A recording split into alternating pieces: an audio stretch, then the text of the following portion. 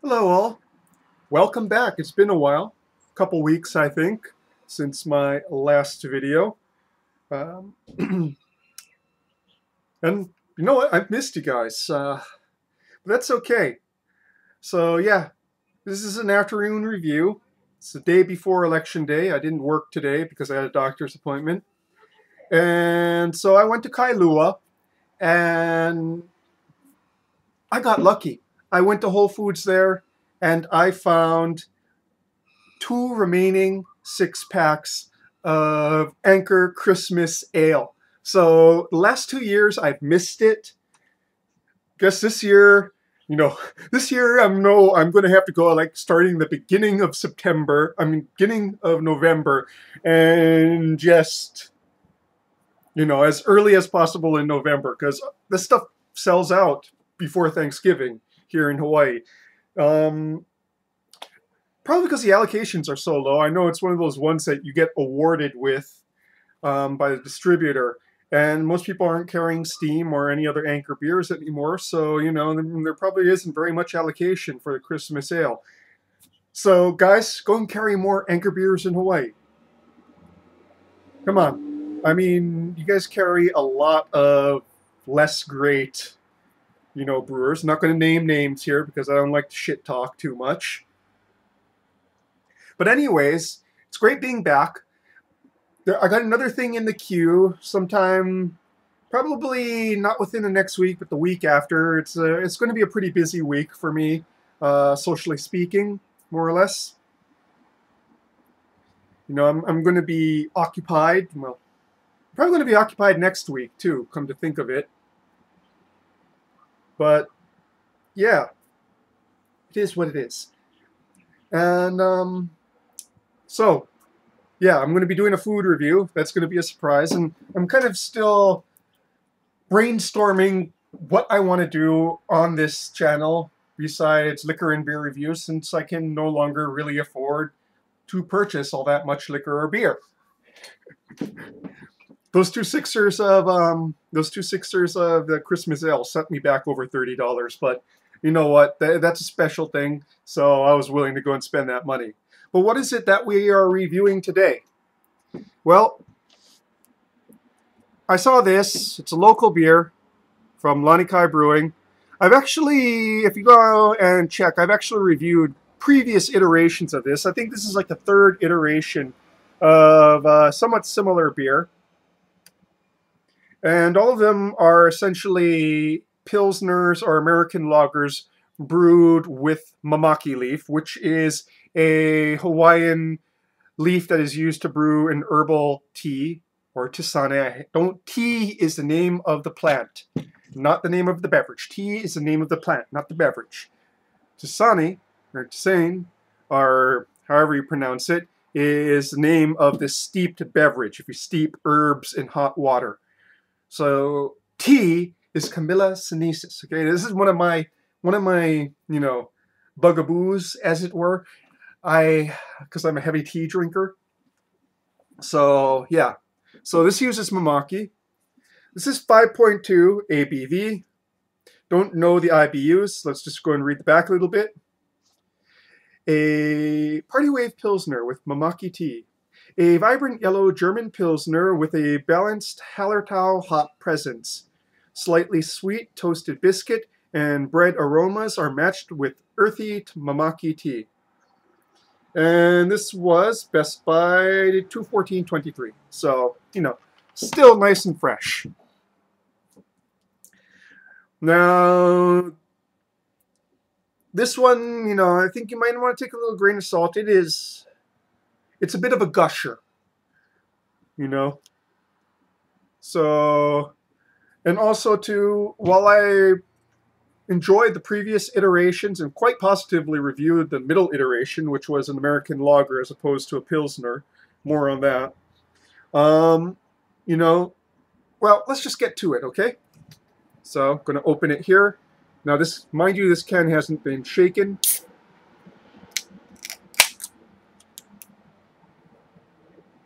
Oh, this one's not a gusher. It's only slightly foamy over there. It's not rising past the lid. Okay, now for probably one of the most gentlest pours I can manage.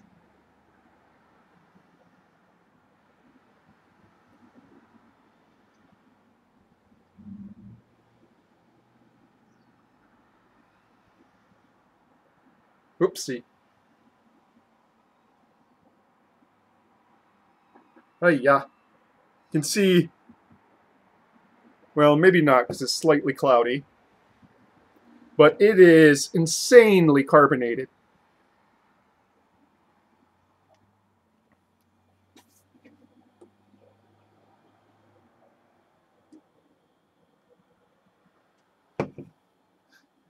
Here we go, as you can see here.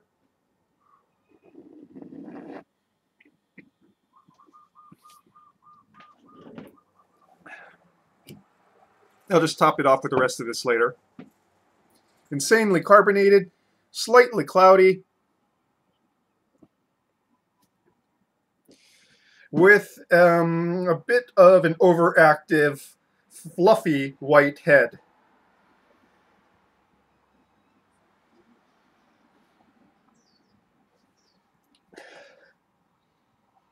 Crackery malts.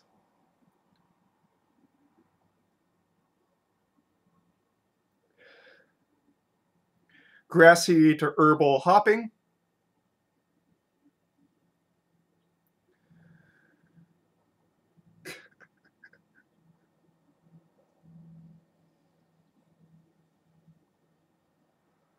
Bit of wet stone there.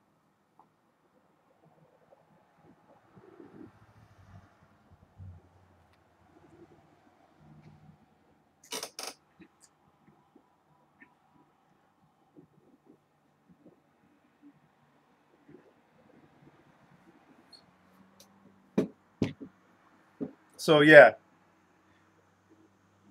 it's a bit overactive.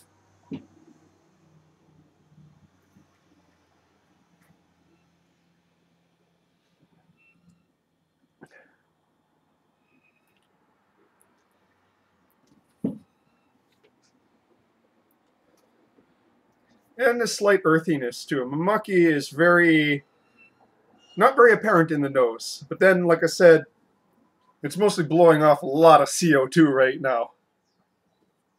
I'm trying to figure out how I'm supposed to drink this when it's still foaming so crazy.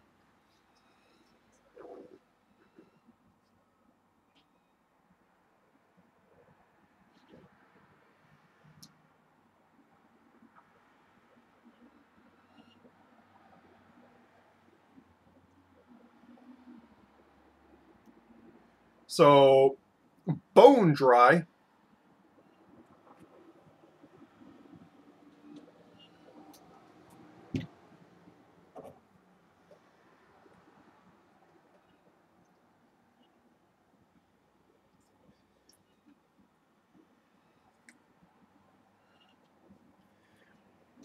The finish, this is a bit over hopped, I would say, with the bittering hops. You know, I would have toned down the bittering hops and toned up the aromatic hops a little bit more, the bit more of the noble hops. It is there. It's not really a clean finish when there is lasting hop bitterness.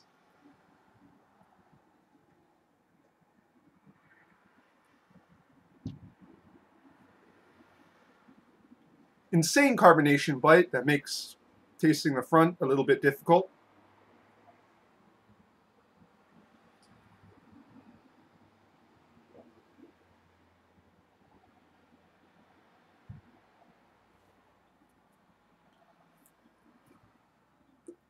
Just going to get the rest of this in here.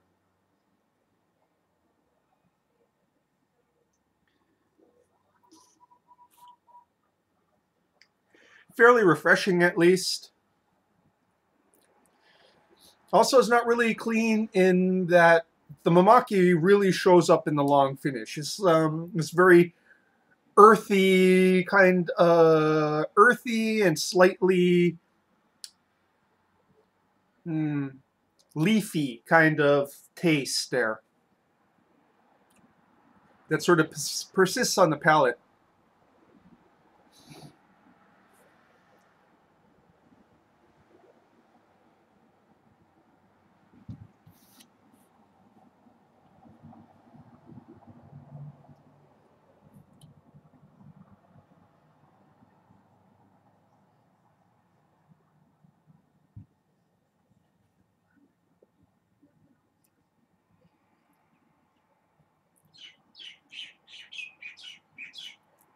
Once it calms down a bit, the front to mids is pretty good.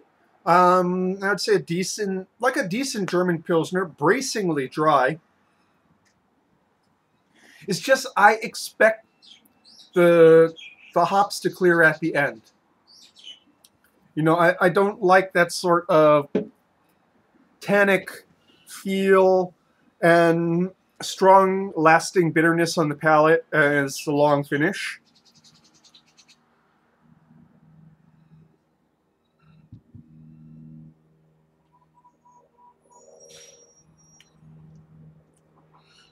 The sort of noble hop notes there in the top note here are fairly muted. Like I say, like I've already said once, you know, if I want the aromatic hops amped in this and the bittering hops tuned down a little bit in this. And, you know, kind of fix whatever was up with the carbonation here.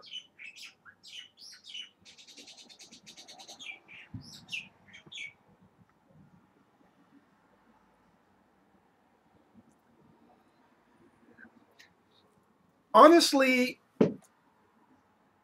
I think, you know, well, going towards a style, Pilsner, you know, it's kind of questionable when you have adjuncts in German beers that have sort of a history of being under Rehingsembot, you know, that purity law. So nothing in the beer besides barley, water, yeast, and hops. You know, when you add something else, um, it it kind of it kind of breaks style to me a little bit.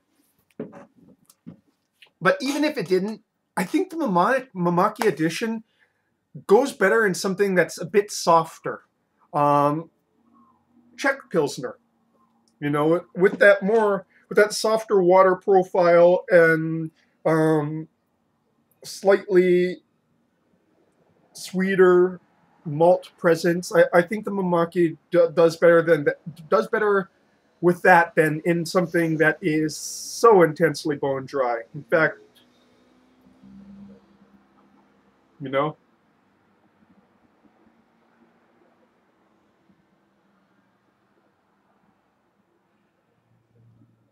I kind of wonder if they amped up the bittering hops in this because, you know, this isn't a can. They're trying to move to cans after selling in bombers for quite some time, and I'm wondering if they're, you know, if like everything else in the world, they just tweak the bittering hops because that's what craft beer has become to normies now, is basically blasting your taste buds with hops.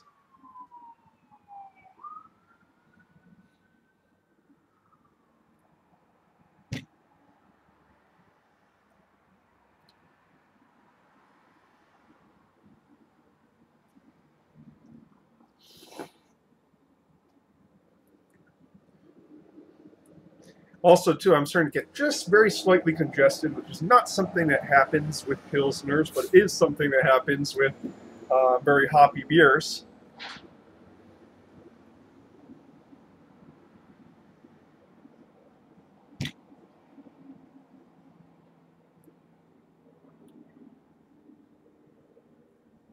Also says a clear, vibrant yellow.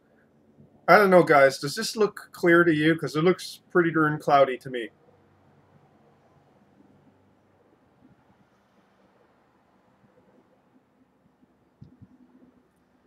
Maybe the filtration wasn't quite up to par, so a little bit of active yeast culture got into it. You know, that's why it's so actively carbonated and so intensely bone dry. But yeah, I kind of want to see what this would be like on tap. The previous two iterations I had on tap, and like I said, both of them were much more satisfying to me than this one is. And I'm not sure if it's supposed to be like this or if there was some mild error in the production process. That said, not everything can be, a winner.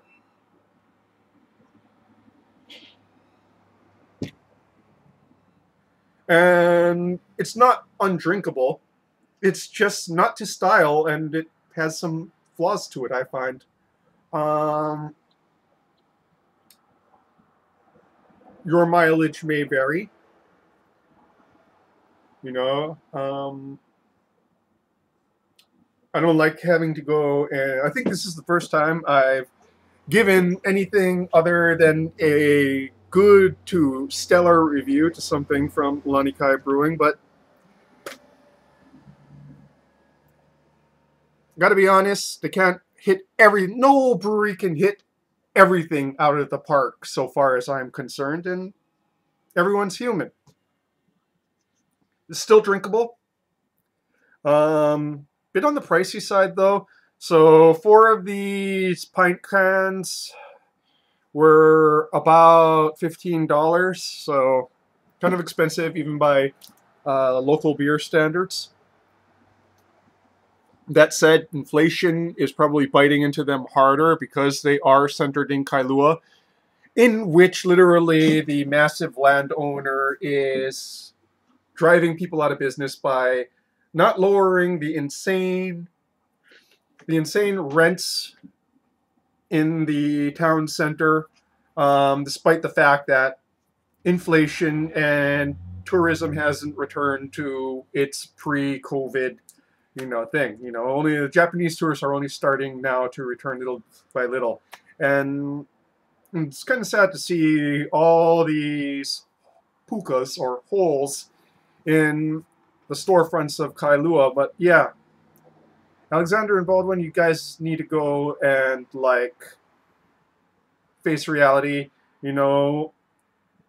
As a landowner and basically owner of the entire commercial, 95% of the commercial properties inside of a town, you guys have a responsibility to keep the community alive and not just go and get the maximum profits, especially since nobody's going to make the maximum profits nowadays. You guys can't go out of business because landowners never go out of business, but lots of small business owners can.